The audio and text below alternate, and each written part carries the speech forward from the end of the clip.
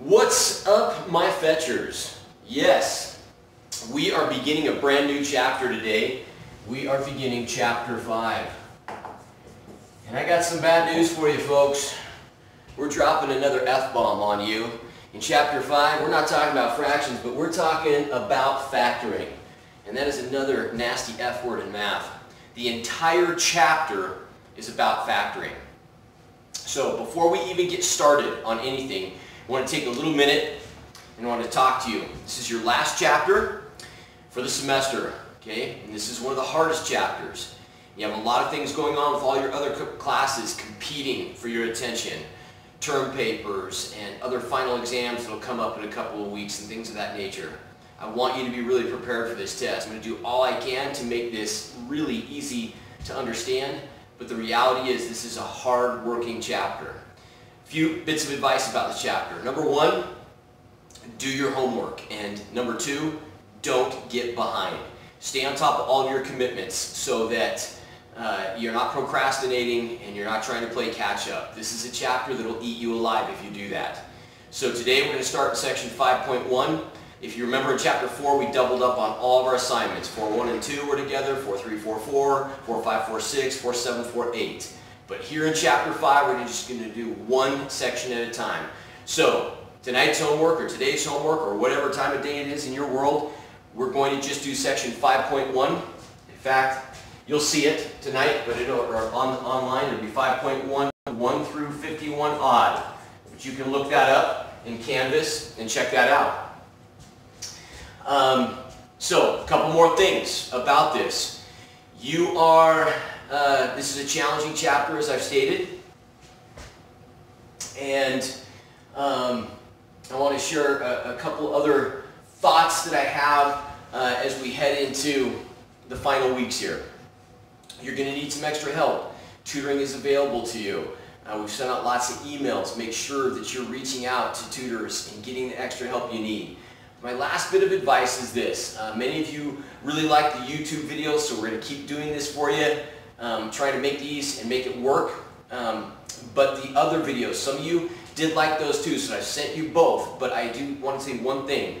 I do insist that you get the processes that I give you for your notes in chapter 5. And if you want more examples, you can use the older videos, the BYU Idaho videos, for extra examples, but I do want you to get notes in here. First thing I want you to do right now is I want you to look at this. I want you to, I'm going to read over this with you in a moment, but I want you to pause your video and write this chart down. I want you to write this chart. Don't worry about this. Don't worry about this. I just want you to write this chart down. So we're going to hit pause and you're going to do that. Alright, so you wrote all that down. There are 5 methods by which you can factor a polynomial. So we talked in the last chapter, polynomials are everything. And we can factor polynomials with these 5 different methods. Today we're going to learn method 1 and method 2. Next time that we meet, we're going to learn method 3, and then we'll do method 4, and then we'll do method 5. Each of those will be an individual lecture each day. So there's 4 different lectures to cover these 5 methods. Today we do these first 2, and that's everything in section 5.1. You've done method 1 before. We're going to discover that. I want you to first look up here, okay? The first method is called the pull out the common factor method, okay? Some people like to call it the common fetcher method in memory of Brother Rich. Thank you very much. We're just going to say the CF for common factor. We're going to teach you about that here in a moment. The next method is grouping, and we all know grouping rhymes with, that's right, pooping. Very good. So that'll help you remember that one, okay? Then we got the x squared plus bx plus c method, and bear with me, we're writing all this down. Some of this seems like gibberish right now, but we're going to explain what these mean as we go. This method is where a equals 1. Here we have ax squared plus bx plus c where a doesn't equal 1, and here we have special cases. I want to take a minute and I want to just give you an analogy, okay? So, we're in this COVID-19 health crisis right now, and so I want us to think about a different health crisis. Cancer, okay? If we were all cancer doctors, and forgive me if this is a sensitive topic for any of you, I know most of us, cancer has touched our lives in one way or another, whether in our our own lives personally or with a loved one or a friend. And so cancer, obviously, we all hate cancer. But I want you to pretend you're a cancer doctor. Now I'll ask you this question. If you went to the doctor today and you were worried if you had cancer, would you want them to check everything in your body or just a little bit of your body? Obviously you want them to check everything because you want to make sure that you've taken care of it all. And if you had surgery to remove cancer, would you want them to get rid of most of it or all of it? Exactly, of course, you want them to get rid of all of it. I want you to pretend like when we're factoring that we're like cancer doctors. And our goal is to get rid of all the cancer in the polynomial. And so this becomes then a 5-step process. Now think about it. We go into a doctor's office and someone gets diagnosed with cancer, and they go in there and they examine you and they're like, you know what, I think we've located the cancer, but you don't have it in your lymph nodes, and you don't have it in your vital organs, and so I think we can tackle this. Well, the thing is about this is factoring works the same way, is that we have to go through all these methods and eliminate things that aren't possibilities anymore. But if they are a possibility, then we got to go in and do surgery and remove the cancer. Okay? And so the first thing I want you to understand is this first method called the pull out the common factor. What type of polynomial is this method possible on? Well, every polynomial. Now think about the word possible. Does that mean that every polynomial is going to have a common factor? No, absolutely not. But every polynomial has the potential to have a common factor. So I want you to look at this polynomial right here. Okay, how many terms are in this polynomial? Let's count them. 1, 2, 3, 4 terms. Okay, 4 terms. So we look at our chart here, and the first thing we see is that this could have a common factor, so we check it for a common factor. Now I just want to show you everything in here is divisible by what? Yeah, 2. Every term is divisible by 2. Good job.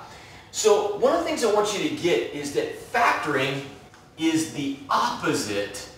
It is the opposite of distributing. Okay? And if you remember, distributing is when we multiply. So everybody, what is the opposite of multiplication? Of course, division. And so if distributing is multiplying, and these are opposites, then factoring equals division. Okay? And so we think about this right here. When we ended our last section, we were dividing polynomials. Math always builds on itself. One thing leads into another. And so we're going to learn how to factor out a common factor of 2 here. The other thing is that the number of terms also identifies to you what other methods or possibilities. Again, you counted this, there were 4 terms, and so factoring by grouping will also be a possibility in this problem. Okay? Draw your eyes over to this side of the board. Can you see this, Master Nicole? Yes. Yes, okay. X squared minus 4x minus 21. I got Nicole helping me with vids again. She's a rock star. She's behind the camera. Okay. X squared minus 4x minus 21. She was wearing her Daisy Duke shorts. I told her that wasn't BYU Idaho approved, so she's fully clothed now, and yeah. So anyways, it's all good. She curled her hair just for you. Come on over here, Nicole. Come on. Let's see those curls. Girls with curls. So cute. All right. Peace. All right. X squared minus 4x minus 21. How many terms? That's right, 3 terms. So is pulling out a common factor a possibility?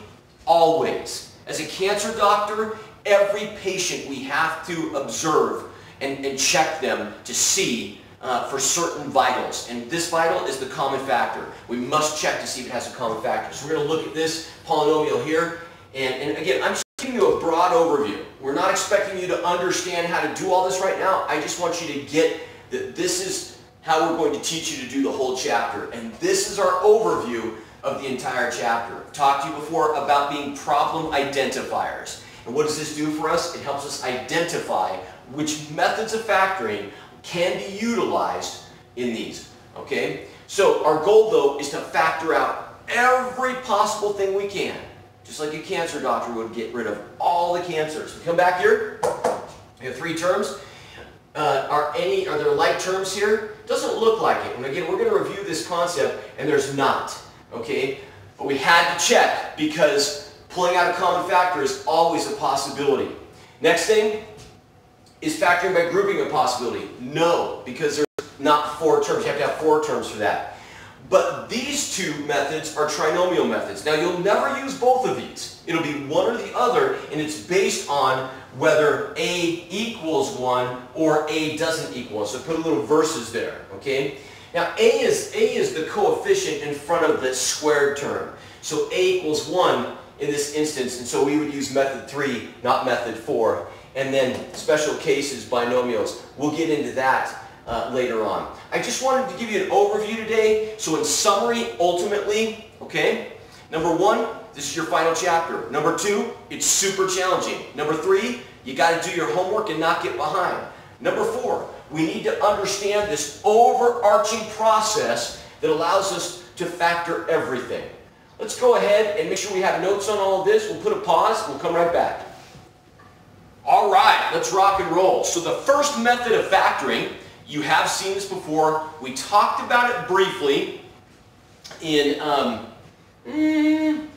it's been a while. I can't remember which chapter, forgive me, but we did talk about this briefly.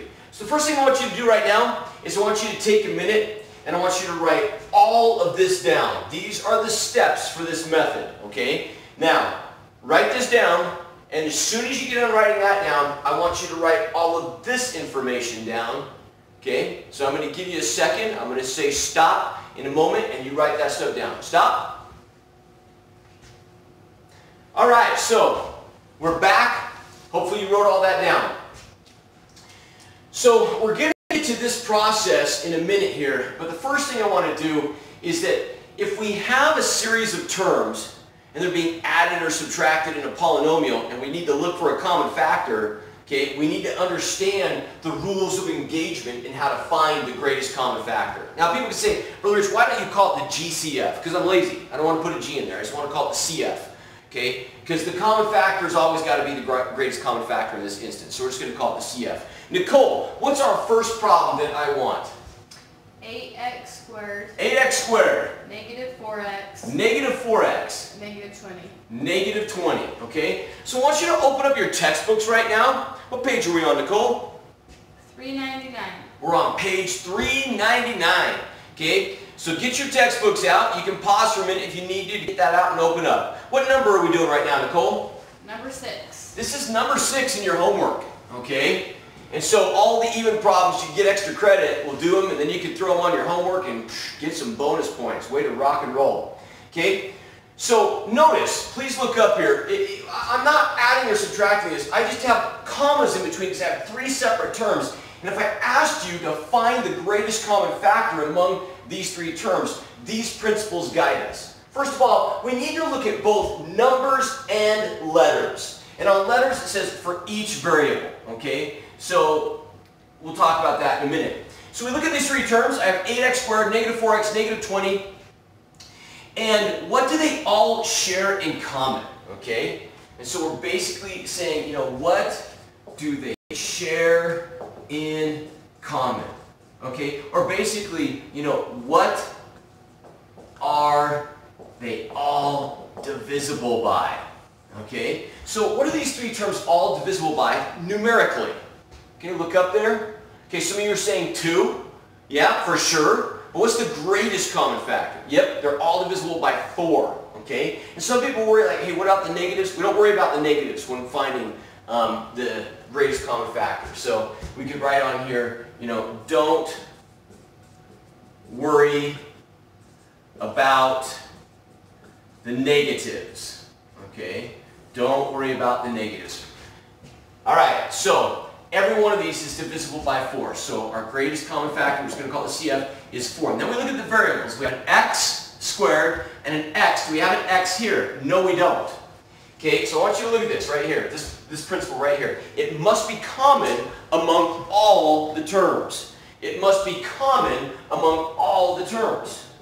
Okay? No, 2 out of 3 ain't bad. You can't say, oh, well, they got, you know, 2 of them have x's, so, you know, 2 out of 3 ain't bad. You know, x is probably a common factor. Okay, to be a common factor, you got to be common among all the terms.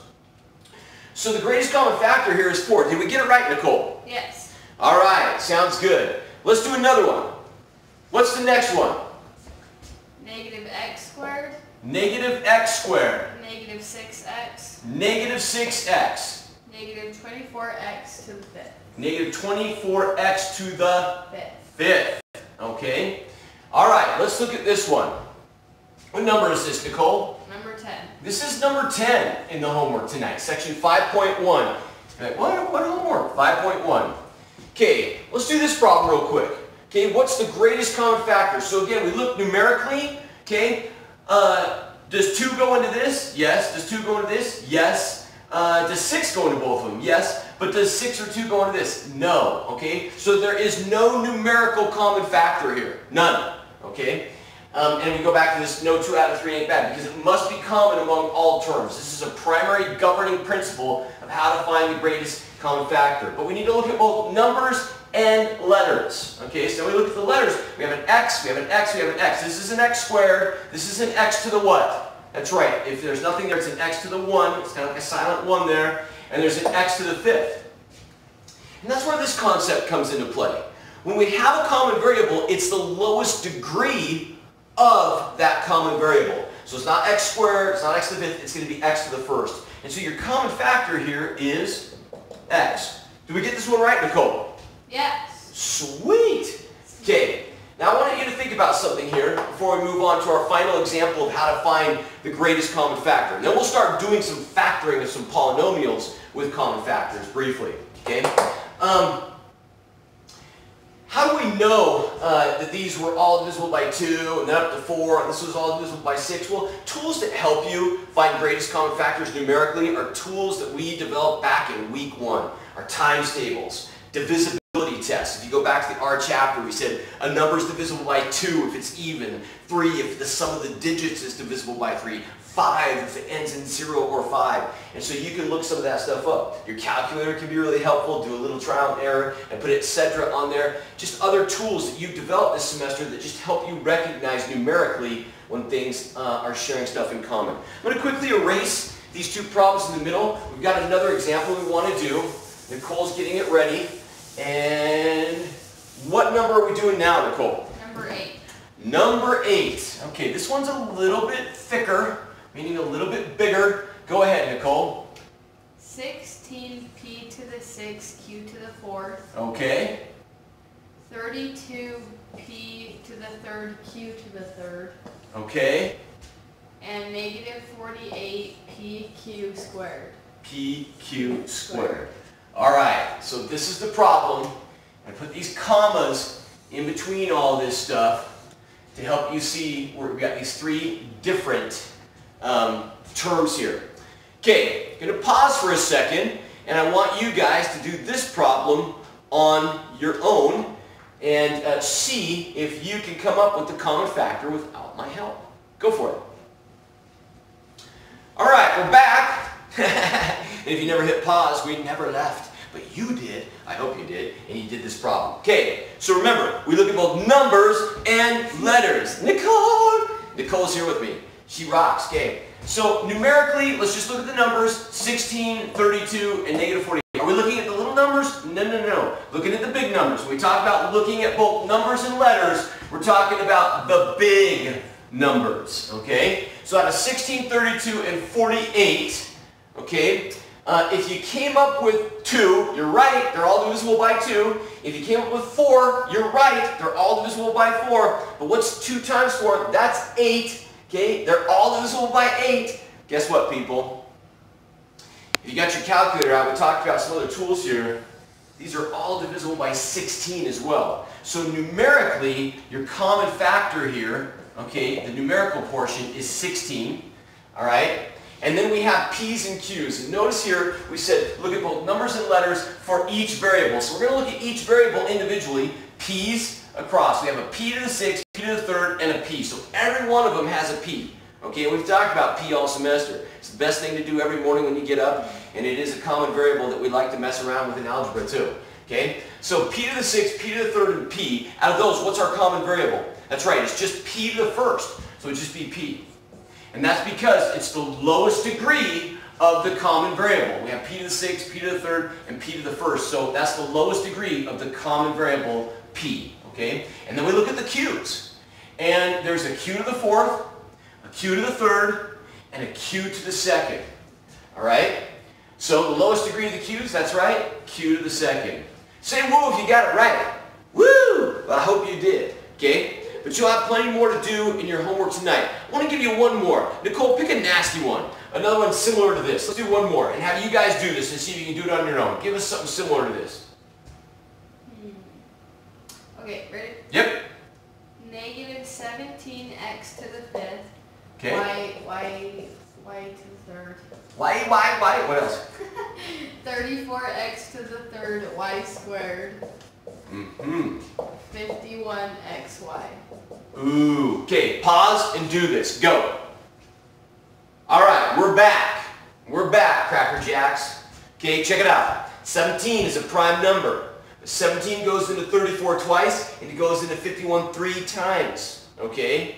And so, what's cool about this, if we have this determining the common factor here, is that if you have your calculator and you figured that out, you know the common factor equals 17. Some of you, again, you worry about the negative. I told you, don't worry about the negatives. That's right there.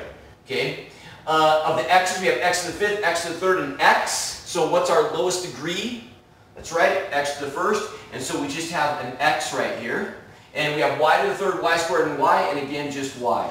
Hopefully you got that right. Say woo if you did. Woo! Say it to yourself right now. And if you did it right, give yourself a little hug, a little self-appreciation there, okay? All right, let's pause. Nicole, let's hit the pause button on this. Woo! All right, Fetchers of America, welcome back, okay, from doing your examples. All right, so all that did, the last exercise that we did, is it gave us the, skills that we need to find the common factor, which is step 1 of this process. Look at this polynomial that we did an example of just a moment ago. What if we got rid of these commas, and in place of the commas, what if here we had a plus, and here we had a minus? And now we have a polynomial. So now we have a patient, a polynomial patient, coming to visit us in our office, and we need to get all the cancer out of this patient, which is basically all of the factoring that we can divide out of it, okay? And we have already determined that our common factor was 16pq squared. And so that's step number 1. We did that. We found the common number that was 16. P, the lowest degree was p. The lowest degree of the q's was q to the 2nd. So we already did this problem just a little bit ago. And so now we need to place the common factor under each term in the polynomial. So we're going to take 16, p to the 6th, q to the 4th, and we're going to put it over 16pq squared. And you're going to see something happening with this process that's going to kind of jog your memory of something we recently just did. Okay, not today, another day. Plus 30t, I'm going through puberty again. Sorry about that. 32p to the 3rd, q to the 3rd, all over 16pq squared. Okay, and then minus 48pq squared, all over 16pq squared. Now, look at what we did. We took the original polynomial, there it is, in all its glory, but we put the common factor under each term in the polynomial. That's what this step is right here. And now we simplify. Now, Fetchers of America, we did this in section 4.8. It was division of polynomials, a polynomial divided by a monomial. And so you have the skills to pay these bills. Numbers go with numbers. 16 over 16 is 1. P to the 6 over P. Okay, so the 16s are gone. P to the 6 over P is P to the 6 minus 1, which is P to the 5th. Q to the 4th over Q to the 2nd is Q to the 4 minus 2, which is Q squared. Okay, over here, again, numbers with numbers. So we're not teaching you this concept again because you know this concept. If you're struggling with how to simplify this, go back to the lecture we just did on section 4.8. And you'll have this down. Numbers with numbers, 32 divided by 16 is 2. P to the 3rd over P is P to the 3 minus 1 according to the laws of exponents. That's P to the 2nd. And Q to the 3rd over Q squared is Q to the 3 minus 2, which is Q to the 1st, which we just called Q. 48 divided by 16, okay, do it on a calculator, it goes in 3 times. P over P is gone, Q squared over Q squared is gone, and so this is our final answer, and no. What we've done is we've simplified, but we must always understand the answer format, okay? We pulled out, okay, we pulled out a common factor of this right here, 16PQ squared. I can't say PQ squared tonight. 16 puke. It's 16 puke, yeah, 16 puke squared, okay? 16 PQ squared is the common factor. It goes outside of the parentheses, and I want you to think about this for just a minute, okay? The opposite of factoring is multiplication. The opposite of division is multiplication. So we just divided out a 16 PQ squared. If we multiply this times this, we would have 16. P times P to the 5th would be P to the 6th. Q squared would be Q to the 4th. And we would have 16 P to the 6th, Q to the 4th. If we do that to this, 16 times 2 would be 32. P times P squared would be P to the 3rd. Q squared times Q would be Q to the 3rd. 16PQ squared times negative 3. 16 times negative 3 would be negative 48. And the PQ squared would carry. This and this are the same. That's right. Let's pause this for a second, Nicole. Okay, guys, we are going to pause this and let you take some notes, and then I'm going to put some practice problems on the board and see if you can follow these steps and pull out the common factor on these practice problems. This will be part of the second part of the lecture. The way these videos work, just so you know, for some reason I cannot go past a certain minute amount, and so this will be in part 2. Okay? We'll see you on the flip side.